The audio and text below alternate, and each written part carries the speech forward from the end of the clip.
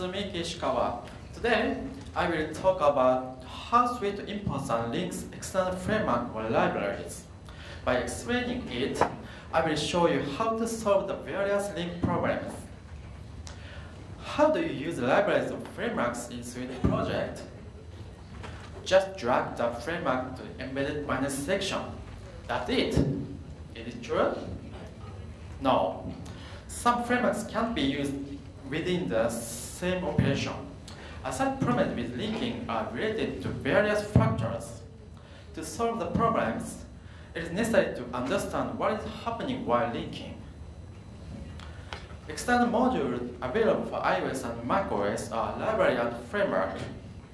There's a difference between linking dynamically or linking statically. The difference between static linking and dynamic linking is whether the library is linked at build time or linked at runtime.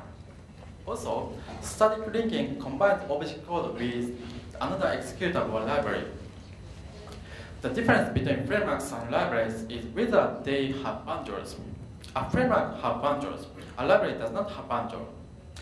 Bundle is directly structured that can organize resources used by framework. So far, the difference between the libraries and frameworks have been explained in two aspects: dynamic or static, or bundle without bundle. From now on, I will explain what is happening while Swift links a framework. There are two processes for making external frameworks available to Swift project.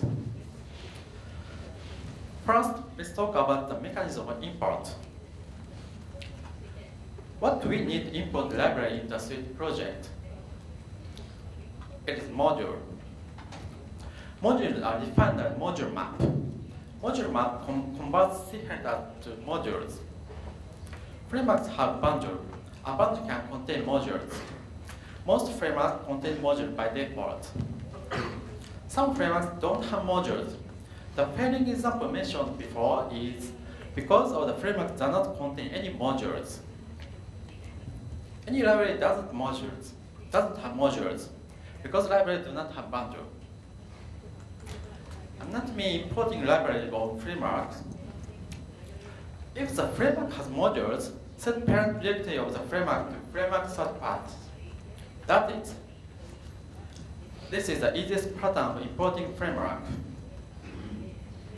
If the framework doesn't have modules, you have two options: whether to use bridging header or module maps. But bridging header can only be used in apps. If you try to import the framework into your framework, you should use the module map.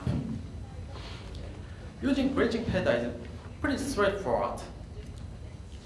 Just create a header file named project name bridgingheader.h. Then import umbrella headers of the framework that you want to use. Set the path of the bridging header to object bridging header various settings. Now, you can import the framework into your app. But I recommend to always use module map even in apps. Because of bridging header imports module into the app globally, the frameworks listed on the bridging header can be imported everywhere in the app. So next, module map. Create file name module.modulemap anywhere on the file system. List the headers on the framework you want to import. To allow Swift to find the module map, set the module map's parent directory to import path with settings. Now you can import the framework into your project. What about the library? Almost the same in the framework without modules. You have also two options. I recommend using module map too. If you have library as shown on the slide, the bridge header looks like this, or module maps looks like this. Up next, anatomy of linking. In the process of linking framework or libraries, the important thing is the difference between dynamic or static. For the static framework, just set the third path and linker flags. The static framework is linked at build time, so these settings are needed for the static linker to discover the framework. If the framework is a dynamic framework, it should be copied to the app bundle. Because dynamic framework link at runtime, the dynamic linker must be able to find the framework at the runtime. To copy the framework into the app bundle, add the copy file section in the build pages. Then set the framework to the link flags. In the case of libraries, they are almost the same. The difference is that it uses the library search path instead of the framework search path and -L option instead of -framework linker flags. Like this. You might see error shown on the slide. Cannot build Objective-C module indicates something wrong in the module map. Usually, the problem is that the header files on the module map can't be found. So correct the module map or make sure the header search path is correct. Header search path referred from the header file listed in the module map should be listed in the header search path. Recap. I figured out the process of making external libraries available in the Swift project.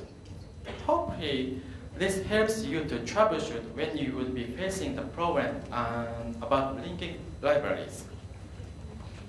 That's pretty much for me. Thanks for listening.